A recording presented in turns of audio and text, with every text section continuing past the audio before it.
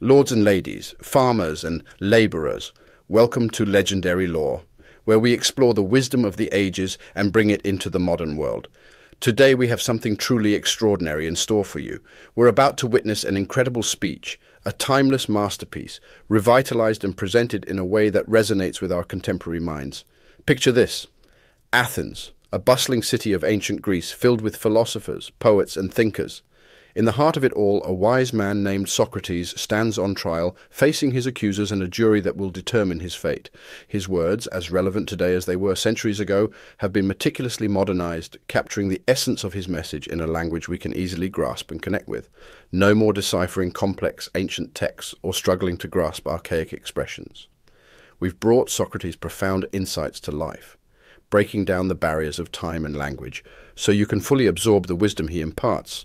This is Socrates like you've never experienced before, speaking directly to your heart and mind, provoking thoughts and challenging the status quo. Prepare to be captivated. Socrates' words will inspire, provoke, and make you question your own beliefs. His powerful defense, laced with courage and integrity, will stir your soul. Today we embark on a journey of intellectual exploration, discovering the true essence of a man who chose honesty over self-preservation and wisdom over conformity. So, my fellow seekers of knowledge, let us embark on this extraordinary voyage together. Get ready to be enlightened, challenged, and inspired as we present the modernized words of Socrates, bringing his timeless wisdom directly to your ears. Prepare to immerse yourself in a captivating narrative that transcends time, reminding us of the eternal quest for knowledge and the pursuit of a life well lived. Socrates' defense. As I stood there, folks, listening to my accusers, I had a hard time recognizing myself. They weaved quite a tale, barely a word of truth, but boy did they spin a yarn. What blew my mind was when they warned you not to be swayed by my eloquent speech. They should have felt silly saying that. I mean, once I start talking, it's pretty obvious that eloquence isn't my style, unless by eloquence they mean being truthful. Then sure, I'm your guy, but man, their approach and mine couldn't be more different. I mean, they barely got a single fact right, but I promise you'll get the full story from me. No fancy speech, just words and ideas as they come to me. At my age, I shouldn't be standing here trying to impress you with flowery words. Please don't expect that from me. And I got to ask, if you catch me using familiar phrases that you've heard me say in the market or over a game of dice, don't be shocked or interrupt me. Listen, I'm over 70 and this is my first time in a courtroom. I'm not familiar with this place or its rules. Pretend I'm a newcomer in town. You'd forgive a stranger if he spoke in his own way, right? That seems fair to me. Don't worry about my style. It may be rough around the edges. Just focus on whether I'm in the right. Let's aim for a fair verdict and truthful speech. First, let me respond to some of the long-standing charges, and then I'll address the more recent ones. I've had many accusers over the years, filling your ears with their false accusations. They're the ones I fear more than my current accusers. Their tales, told when you were young and impressionable, have stuck in your minds. Stories of Socrates, the wise man, the one who questions everything above and below and can convince you black is white. Those accusers scare me. They're the ones spreading rumors, making people believe I don't respect the gods. Their accusations are old, told when you were kids, and I had no chance to defend myself. The toughest part is I don't even know who they all are. I can't bring them here and cross-examine them, so I'm basically shadowboxing. Let's just agree that I have two types of accusers, the long-standing ones and the recent ones. I think it makes sense to deal with the old charges first, as you've heard those for a longer time and more frequently. All right then, time for me to defend myself. Let's get started. All right, folks, we've got a tough job ahead of us. I have to convince you that this long-standing negative image you've got of me is false. I hope I can do that for both our sakes, and I hope you're willing to listen. I understand it's a big ask. We'll see what happens. For now, I'll just follow the rules and make my case. Let's start from the beginning. What exactly am I accused of that's got people bad-mouthing me? What sparked this whole thing and nudged Miletus to take action? In essence, they say, Socrates is a bad influence, an inquisitive fella, poking around in things on earth and heaven, turning bad arguments into good, and teaching others the same. That's the gist of it. Maybe it sounds familiar, like that character in Aristophanes' comedy, this so-called Socrates who can supposedly walk on air and spouts nonsense about stuff I don't claim to know anything about. Don't get me wrong, I've got no issue with those studying natural philosophy, but truth be told, that's just not my scene. Many of you here can vouch for that. Tell your neighbors if you've ever heard me ramble on about such things. What do they say? You can take their word and judge the rest of these allegations. And about the rumors of me being a paid teacher, equally baseless. Mind you, if a guy's good at teaching, I respect him for making a living out of it. You've got folks like Gorgias, Prodicus, and Hippias. who travel city to city, persuading youngsters to leave their free local teachers and pay them instead. Heck, they're happy to pay. There's even this philosopher from Paros, Evenus, living right here in Athens. Here's how I found out about him. I bumped into Callias, a guy who spent a fortune on sophists. Knowing he has sons, I asked Callias, if your kids were horses or cows, it'd be easy to find a trainer to make them the best. But since they're human, who do you have in mind to mentor them? Someone who understands human and political virtue. He said, Evenus, he charges 5 minae. Lucky Evenus, I thought, if he truly has such wisdom and charges so little. If I had that wisdom, I'd probably be full of myself. But truth is, I don't have that kind of knowledge. I bet one of you is thinking, why are we here, Socrates? What's the root of all these accusations? You must have done something out of the ordinary. Your reputation wouldn't be what it is if you were just like everyone else. So tell us, what's the deal? Please enlighten us, for we would prefer not to judge you hastily without understanding the truth. I see that as a fair question, and I'll try to clarify why I've earned this tag of being wise and why it's brought me such a nasty reputation. Stick with me here, even if I sound like I'm joking, because I promise you, I'm speaking my truth. See, this wisdom I'm infamous for, it's a very human type of wisdom, nothing extraordinary. That's the extent of my wisdom.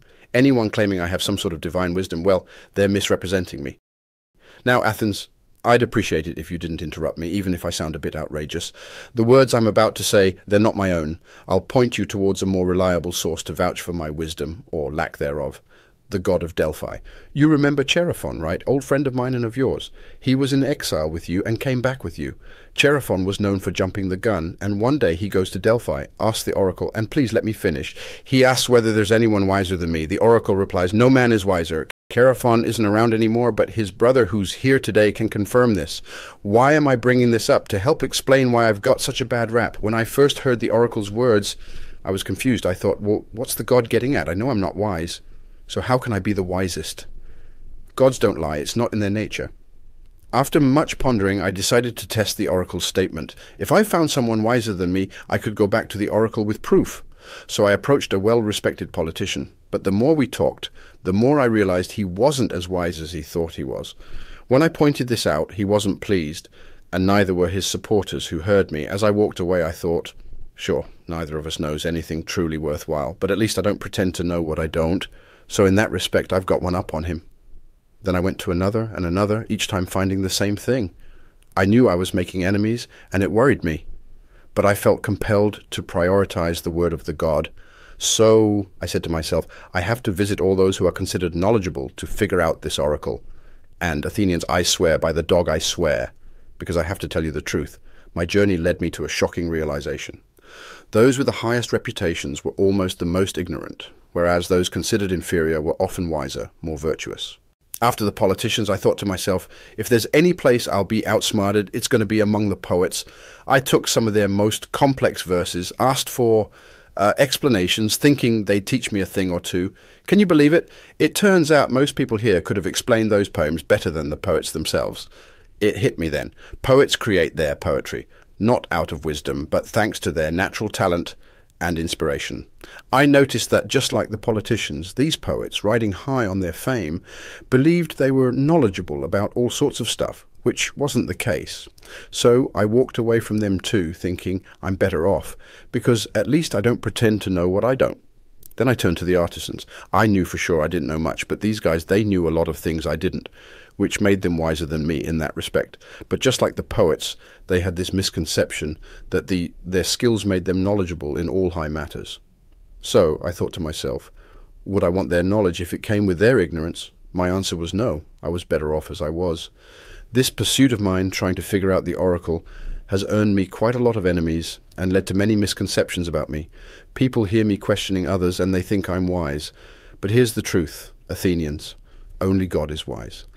When the oracle said I was the wisest, it was simply highlighting that human wisdom is worth almost nothing.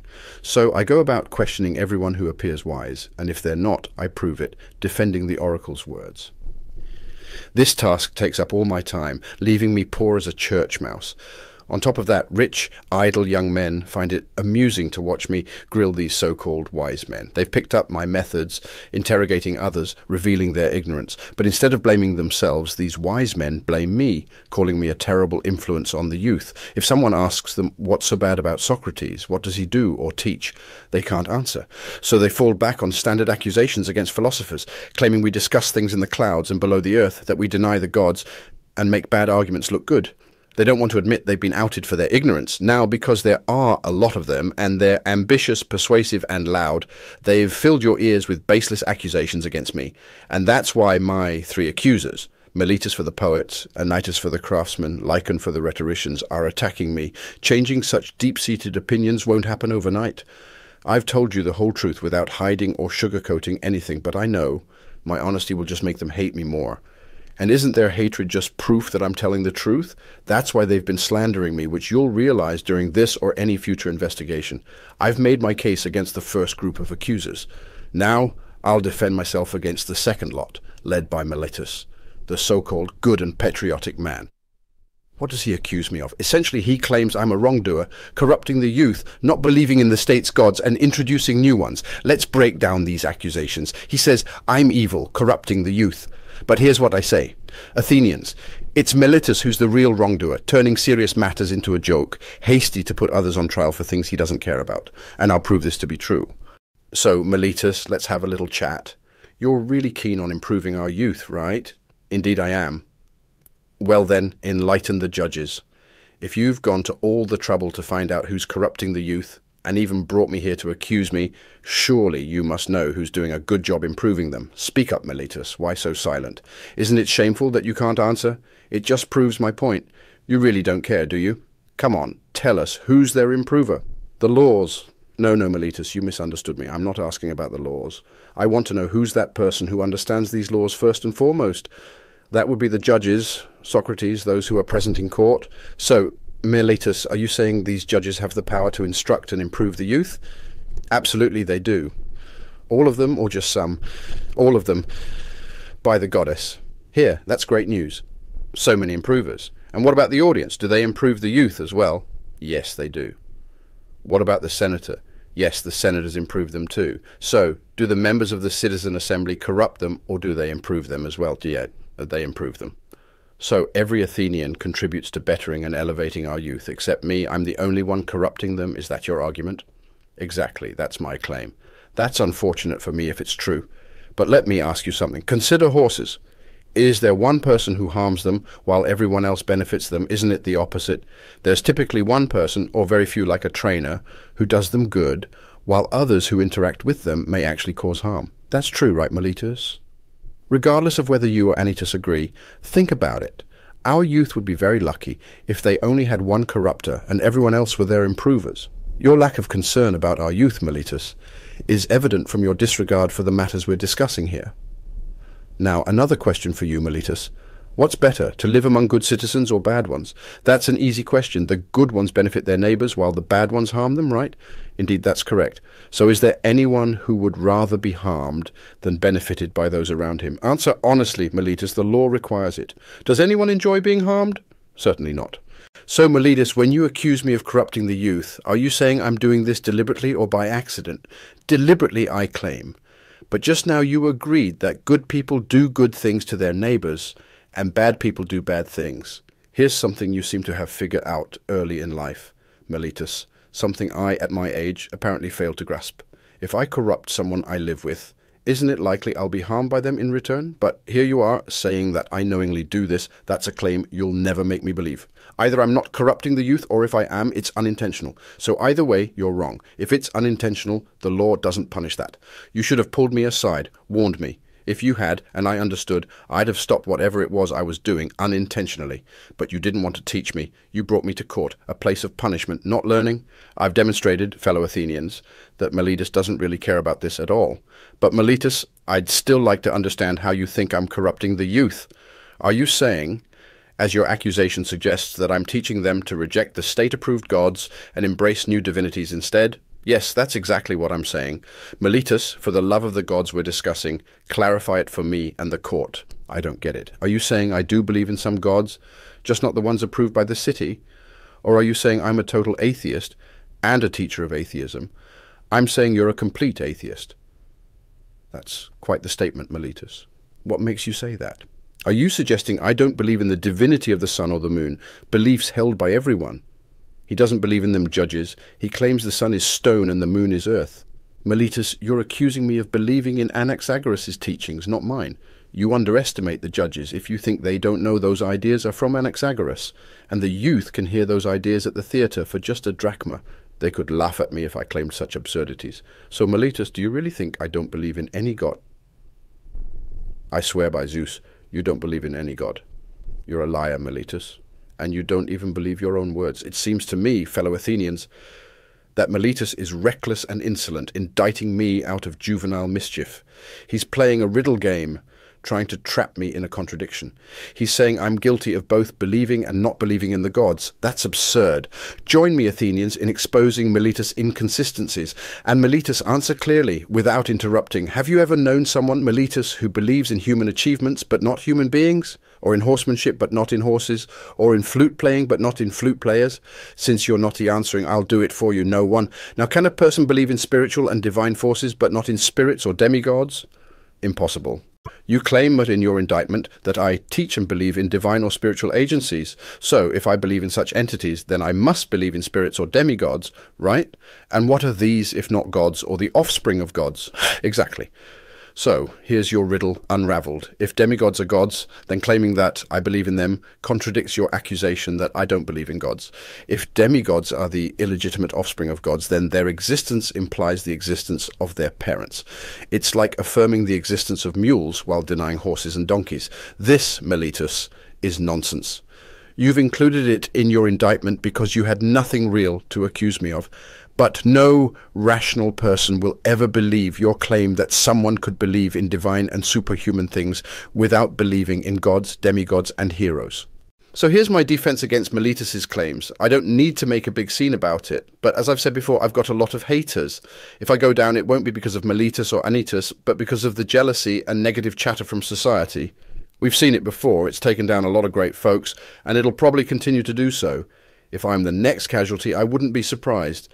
Now some might ask, Socrates, aren't you ashamed? Your lifestyle is going to cut your life short. To that I'd say they're missing the point. A person who's worth their salt shouldn't worry about the odds of dying or living. What matters is whether we're doing right or wrong, being good people or bad. By your logic, the heroes who fought and died in Troy, especially Achilles, must not have been worth much.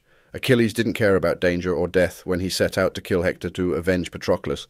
His mother, a goddess, even warned him, "Kill Hector and you're next." But did that stop him? No, he didn't care about death or danger. He cared about honor and revenge. He said, "Let me die next so I can avenge my friend. I'd rather die than live in shame." See, he knew that we should stand our ground in the face of danger and not let the fear of death or anything else intimidate us. When I served in Potidea, Amphipolis, and Delium, under generals you chose, I faced danger head-on. It would be strange now, when I believe my divine duty is to challenge myself and others philosophically, if I abandoned my post out of fear of death. It would be almost as if I was denying the existence of gods. The fear of death is often mistaken for wisdom, but it's just a pretense. Nobody knows what death truly holds. It might be the greatest good, not the terrible evil we fear. Isn't claiming knowledge of the unknown a kind of ignorance? I think that's where I might be wiser than others. I know I don't know much about what comes after death, but I know that doing wrong and disobeying superior moral authorities, whether they be gods or men, is bad. I won't choose an uncertain good over a certain evil.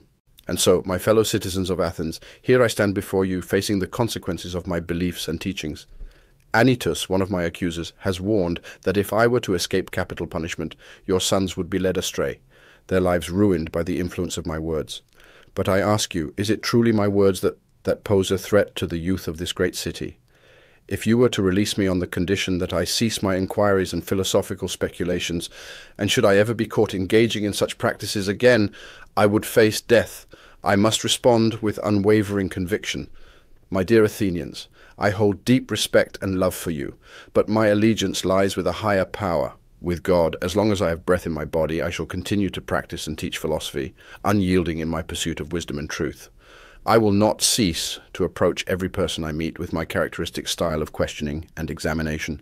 I implore them, saying, "Oh, my friend, why do you place such great importance on amassing wealth, honor, and reputation, while neglecting the pursuit of wisdom and the improvement of your soul? Are you not ashamed of this imbalance? If they claim to care about virtue, I do not simply let them go. Instead, I delve deeper, interrogating and cross-examining them. If I find their professed virtue to be lacking, I admonish them for undervaluing the greater and overvaluing the lesser. This is the conversation I engage in with every person, whether young or old, citizen or foreigner. However, my message is especially directed at my fellow citizens, for we are bound by a shared destiny. I firmly believe that there is no greater good I can bring to our state than by fulfilling the command of God. Day in and day out, I am tirelessly persuading all of you to prioritize the greatest improvement of the soul, to not be consumed by worldly possessions and personal gains. Let it be known that virtue cannot be attained through wealth alone. It is from virtue that prosperity, both for individuals and society, flows naturally. This is the core of my teachings. If indeed these teachings corrupt the youth, then my influence is truly destructive. But if anyone claims that this is not what I teach, they speak falsehood. Therefore, I implore you, O people of Athens, to decide my fate according to the will of Anytus, or disregard his counsel entirely. Acquit me or convict me, but know this: I shall never waver in my convictions, even if I must face death countless times. My commitment to the pursuit of wisdom, truth, and the betterment of the soul remains steadfast till the end. Listen to me, people of Athens, don't interrupt. I think what I have to say next might benefit you, even though you may want to object, but please, bear with me. Understand this: if you kill me, you'd be doing more harm to yourselves than to me. Neither Miletus nor Anytus can harm me. It's against the laws of nature for a bad person to harm someone better than them. They might kill me, exile me, or take away my rights, and they might think they're hurting me severely. But I disagree, because the real harm lies in what Anytus is doing, unjustly taking a life, which is a far worse evil.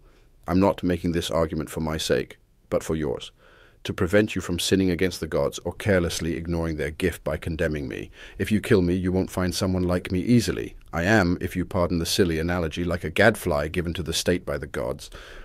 The state is like a large, slow-moving horse that needs a bit of agitation to get moving. I'm that gadfly, constantly prodding you, challenging you, urging you to wake up. You might find it annoying to be awakened from your comfortable slumber. You might think that killing me, as Anytus suggests, would let you sleep peacefully for the rest of your lives, unless the gods decide to send you another gadfly. The fact that I was sent by the gods is evident in my actions. If I were like other men, I would have prioritized my own affairs and not yours, reminding you, like a father or an older brother, to focus on virtue. If I had gained anything from this, or if I charged for my advice, then it would make sense. But no one, not even my accusers, could say that I ever asked for or demanded money. My poverty is proof enough of my honesty. You might wonder why I go around in private giving advice but don't dare to do the same in public for the state. It's because of an oracle or sign that I've been getting since childhood. This sign, which Miletus mocks, is a voice that stops me from doing things but never directs me to do anything. This sign has prevented me from becoming a politician. I believe this was for the best, because I am certain that if I had been involved in politics, I would have died long ago and been of no use to you or myself. Hear this truth, unpalatable as it may be. No man who opposes the unrighteousness in the state can survive if he's in a public position. If he wishes to live even for a little while, he must hold a private station. Let me share an incident from my own life that proves I never backed down from injustice, even under the threat of death.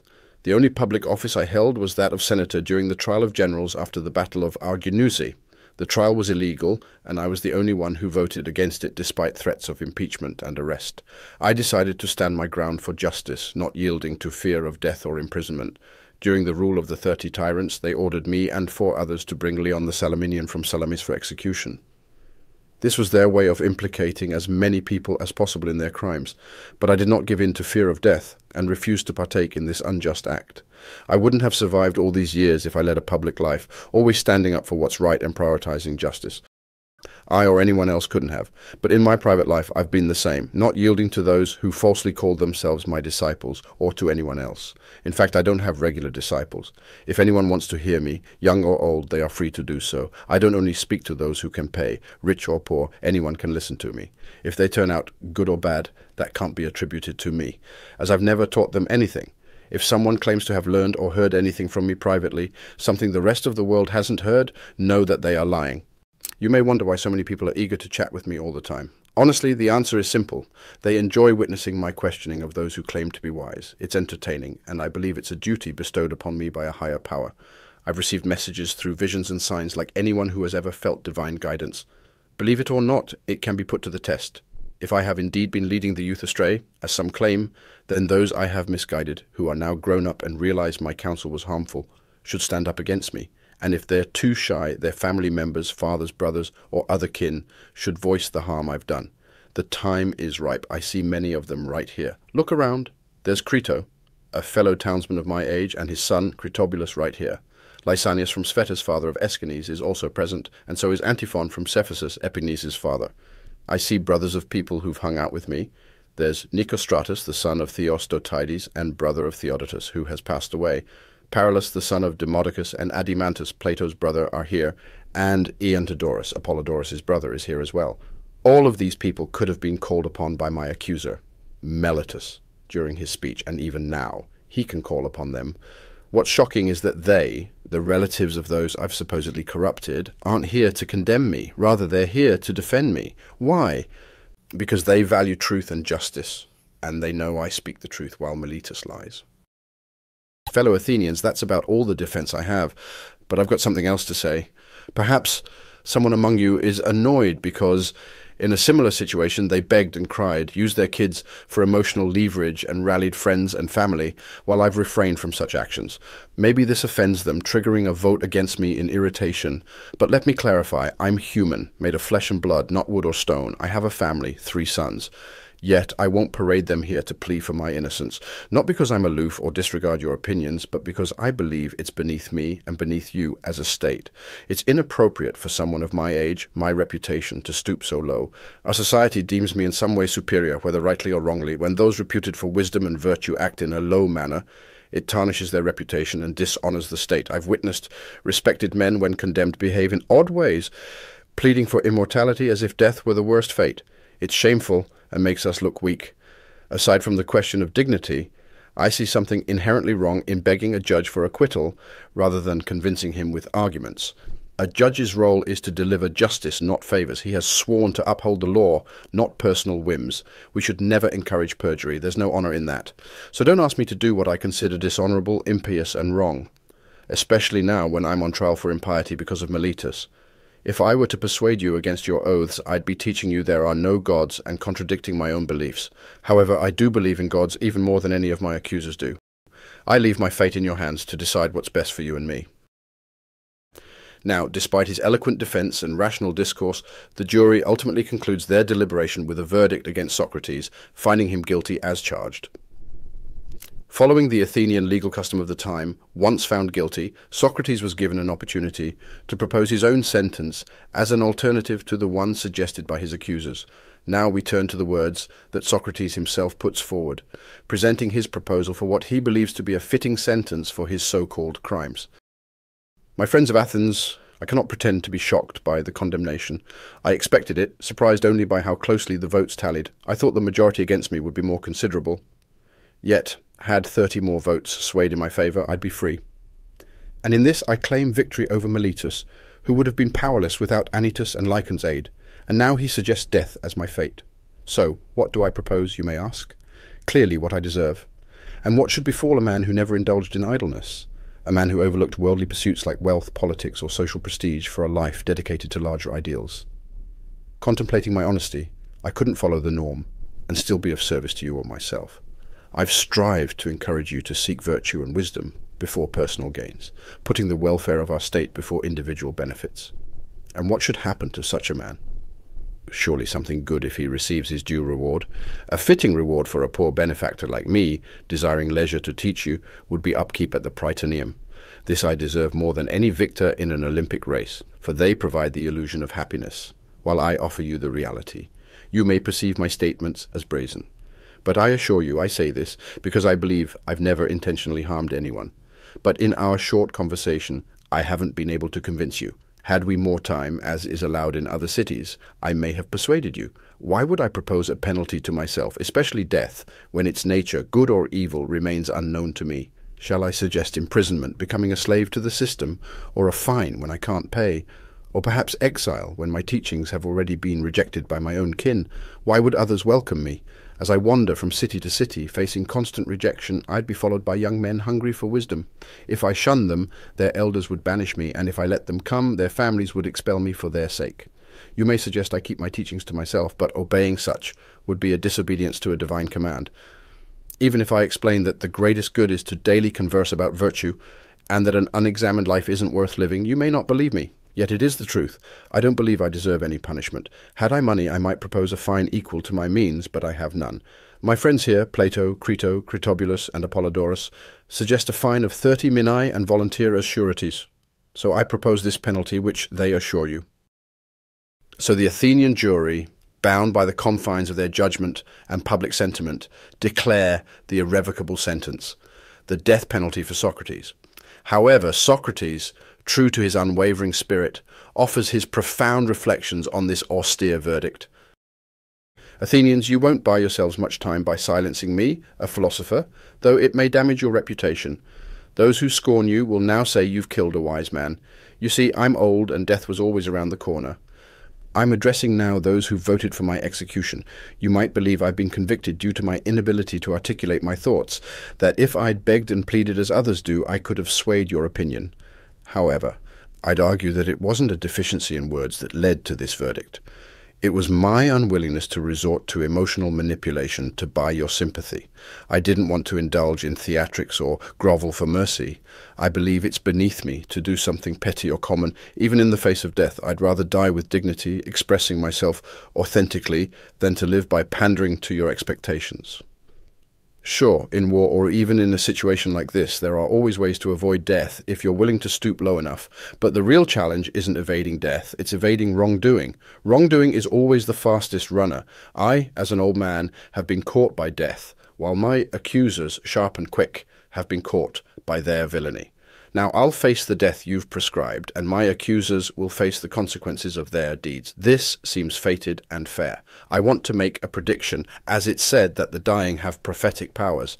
After my death, you, my executioners, will face a harsher punishment than the one you've imposed on me. You think by silencing me you're avoiding critique of your actions, but I assure you more critics will arise, and they'll be younger and even harsher. Remember, eliminating your critics isn't the way to improvement or redemption. The best way forward is self-improvement. Now, to those who would have acquitted me, I have some words before my departure.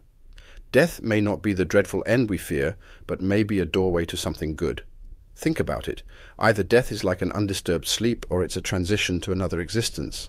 If it's the former, then it's a peaceful rest, better than many nights we've experienced. If it's the latter, a journey to another world where all the greats reside, wouldn't that be fantastic? Imagine conversing with the heroes of law, the pioneers of thought, or the unjustly punished like myself. The chance to explore their wisdom would be worth dying again and again. And what greater joy would there be than to continue the pursuit of truth, to decipher who's truly wise and who only pretends to be? So don't fear death, for no harm can come to a good person, neither in life nor after. I believe my death is not a random occurrence, but for the better, hence the gods didn't prevent it. Don't be mistaken, I hold no grudge against my accusers or judges. My only request, dear friends, when my sons grow up, if they seem more concerned about wealth than virtue, if they pretend to be someone they're not, then please correct them as I have done for you. If you do this, justice will have been served. My friends, the moment of parting has arrived. We each embark on our separate path, I towards death and you towards life. The question of which is better remains a mystery known only to the divine. And that, ladies and gentlemen, concludes our journey through the words of Socrates, one of history's most revered thinkers. We hope this modernized rendition of his powerful speech has left you inspired and ignited a thirst for knowledge within you. Socrates' unwavering commitment to truth, his relentless pursuit of wisdom, and his unyielding integrity serve as a timeless reminder for us all. In a world filled with distractions and noise, his message resonates, urging us to question, reflect, and seek deeper understanding.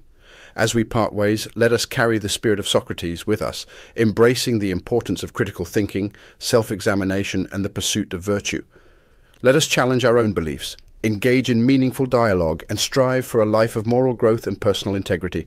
Thank you for joining us on this enlightening journey through the mind of Socrates. Until we meet again on our next exploration of intellectual treasures from the past, may you find purpose and fulfillment on your own journey.